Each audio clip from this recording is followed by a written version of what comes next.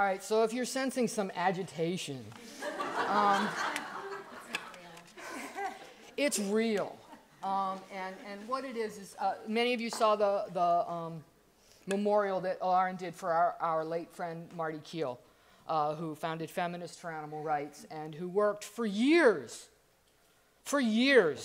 to try and get basic things like what Lisa mentioned about the special subordination of female farmed animals into this conference, onto the podiums, in the plenaries.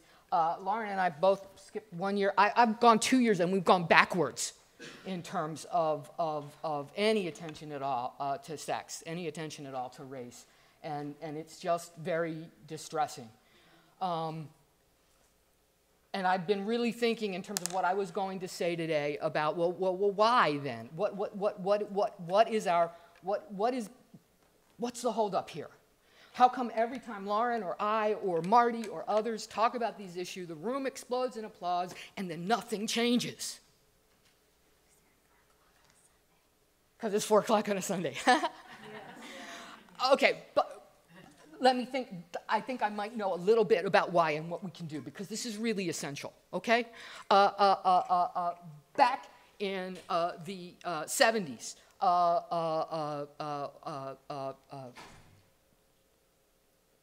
black feminists started to articulate, who were working in both the civil rights movement, which wasn't paying attention to sex, and in the feminist movement, which was not paying adequate attention to race, developed both a theory and a praxis that's called intersectionality. It's this idea. It started out, we were just thinking mostly about racism and sexism and class and how they intersected and how we couldn't see those things as 3 separate things, but we had to see that they intersect. Not just one plus the other, it's actually more like one times the other. They compound one another. Furthermore, they spring from the same roots. They not just use the same tactics, but they have the same patterns of thought and patterns of behavior behind them, okay? And so first, it was black feminist scholars like Kimberly Crenshaw who articulated this idea of intersectionality. It was mostly around race, sex, and class, some attention to sexual orientation. Now, before we move on to how we extend that out, a key piece of this is that when we understand the intersection of oppressions, what we understand is that almost all of us, except for outliers on one end or the other, almost all of us are in some kind of mixed position on the matrix of oppression. Y'all were shouting out when Lisa asked you to. And so when we start to think about race and sex and class and sexual orientation and disability and immigration status, and we could go on, then, and we think about it, we find out that almost all of us are in some degree in the oppressed position on one or another of our identity constructs, and in the oppressor position in the others. And it is very difficult to acknowledge this side of it when you're on the upside, right? You're keyed into the ways that you're exploited. You're keyed into the ways that you're oppressed. It's much more emotionally difficult to acknowledge the ways that you have privilege you didn't earn, to acknowledge the ways that you, whether or not you explicitly engaged in some oppressive behavior, are enjoying the fruits of it just by virtue of having been born into a particular category. Very difficult to wrestle with this. I think that's a piece of what's going on here. Next, ecofeminist scholars, feminist scholars, including both white ecofeminist scholars and ecofeminists of color, have sort of extended this idea of intersectionality to also include environment and, to greater or lesser degrees, depending on who you talk to, animals. I see. Everybody here sees the animals is there, okay? The idea that mostly gets used to talk about this, and I find very useful, is an idea by a woman called Val Plumwood. She talks about the logic of domination. And what she talks about is how these, so it's not just that all these things intersect, but that they're structured in the same way.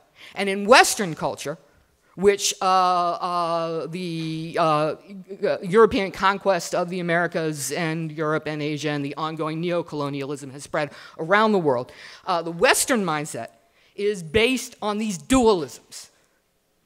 Male and female, and male's better than female. It's always dualisms, they're opposite each other, and one's better than the other. Male and female, white and non-white, human and animal, nature and culture, oh no, culture and nature, reason and emotion, spirit and body. And the insight of this is it's not just that we tend to see this world in these dualisms, abolition and welfare, not just that we tend to see the world in these dualisms that are factually inaccurate and set the stage for subordination, but that the things on each side of the equation get linked to each other. And so males, white males, are presumed to be more rational. Women are presumed to be more emotional. People of color have variously been attributed various characteristics that are closer to nature. If you want to put down some group, whether it be women or an ethnic group or a racial group, you call them animal names. Yes? So the idea is that this is this web, but not a good kind.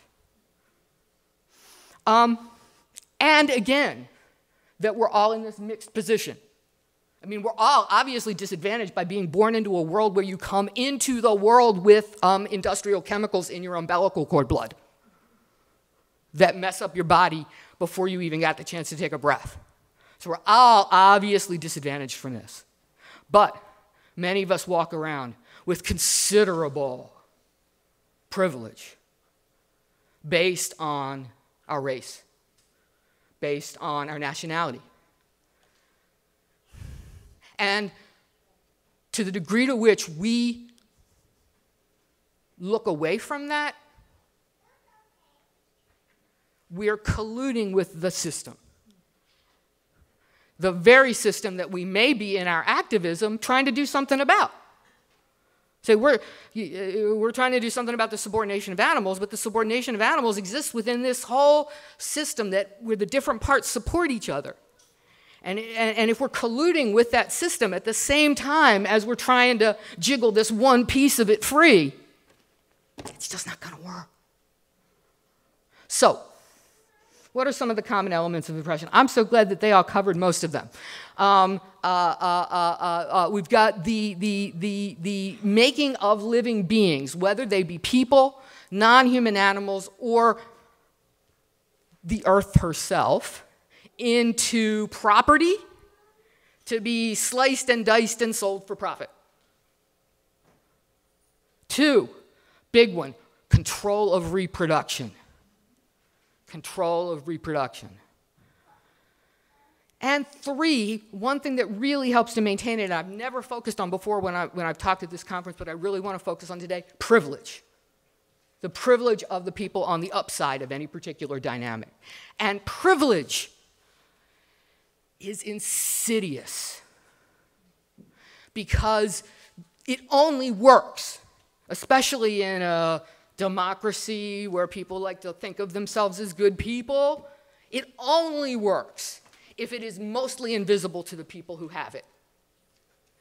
It's not comfortable to walk around thinking, hey, I'm walking on the backs of enslaved children, or simply to acknowledge that you might have gotten your job because of the racial bias of an interviewer who, before you ever knew it, weeded out the resumes from Lakeisha Jones and interviewed you because your name is Mary Smith instead. You didn't see that racism, but you may be living, you probably are walking around with a little extra change in your pocket because of it.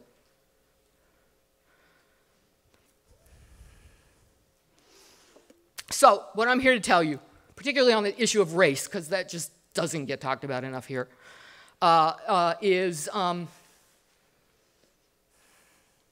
really sorry to tell you this, but if you're white, and you've not made a serious effort to figure out the role that white privilege plays in your life, you've got some sleepless nights ahead of you.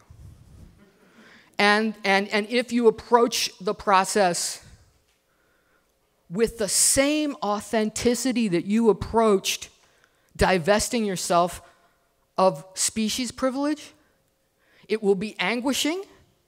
You will start to see things you didn't even realize before. But you can do it because you did it already with regard to animals. You can do this. It is not easy. It is sickening. It is revolting. You will feel physically ill. But you must. You've done, and I know you can. I know you can. So what I'm here to say.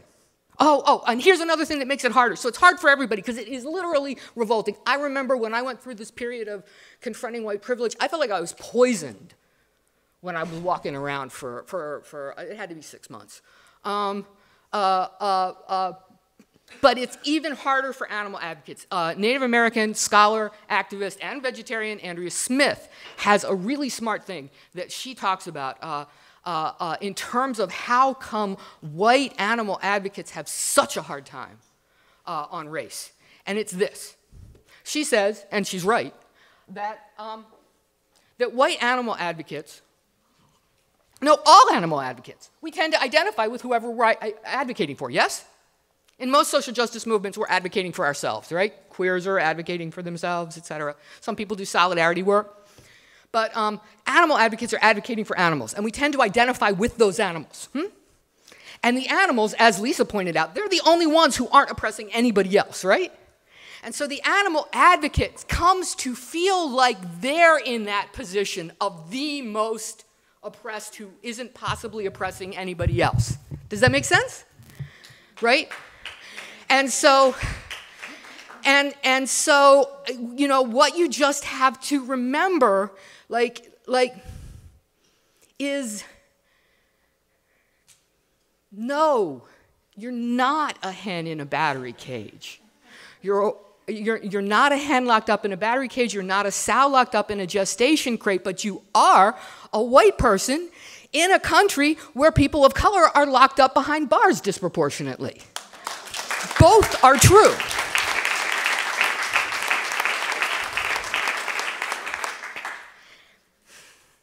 Once you see your privilege, then you can begin to be smart about it. One, do whatever you can to divest yourself of it. Two, use it in useful ways, right? Men who have male privilege, men tend to talk more in groups, and people listen to them more, and people. So men in groups, for example, can divest themselves of a little bit of their male privilege. If just the men are talking and everybody's only listening to the men, a man can use his privilege by speaking to invite a woman to speak, right? So I've been talking about race, but it's class, it's sex, it's all that too. Okay. I'm out of time, I'm sure. So, obviously, we need to do these things for several reasons. One, numbers. I'm sorry. There's a lot of people in the world, like 7 billion now, and a really tiny number of them are white middle-class Americans. And even within the United States, vegans are a relatively small group. If there's all this, we're aiming to totally overturn the whole basis of the economy. I think we need more people.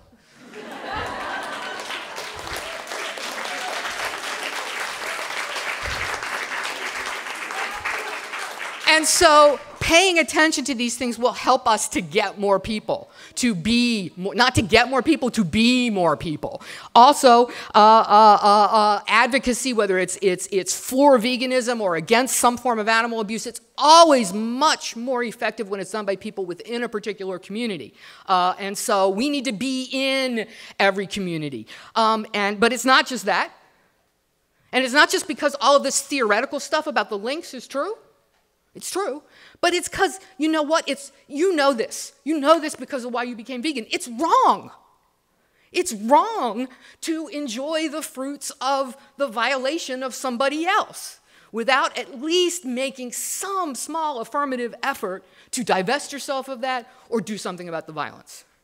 And the more that you sincerely are doing that, whatever it is, the much better you'll be able to do it everything else. Okay, the upside of it all is this. Lauren's talking to you about the women who couldn't, the people who couldn't cook for their vegan kids. I just spent 3 years taking a break from direct animal work teaching at community colleges in Minneapolis. Can't tell you how many homeless people talk to me about their struggle for being struggle to stay vegan while they're homeless. I can't tell you how many. I was teaching low-income folks, mostly people of color. I was teaching women's studies. I always integrated the animals, always. And not only did nobody object, but every semester, people came up to me, made time to specifically thank me for including the animals. There is so much openness when it's done within a true understanding of how this is all connected. There is so much more openness. It's almost as though we've been... The mainstream is not the majority, right? You know this, right? The so-called mainstream is not the majority. Add up all the people outside the mainstream, that's the majority. Okay, so when we target our message here, we're doing like maybe the exact opposite of what we need to do, because it's the folks who are oppressed by the system, who are best able to see the intersections between their own and have the motivation to help us throw down the system. You see what I'm saying? All right, so the upside of this, the two upsides are, one, if we do this, we actually have a chance of doing what we're setting out to do. And two, you're actually able to do it, because I know that even though it's difficult to do, you've already done an analogous thing when you confronted your species privilege. And so I'm just going to trust that that's what you'll do. Thank you so much.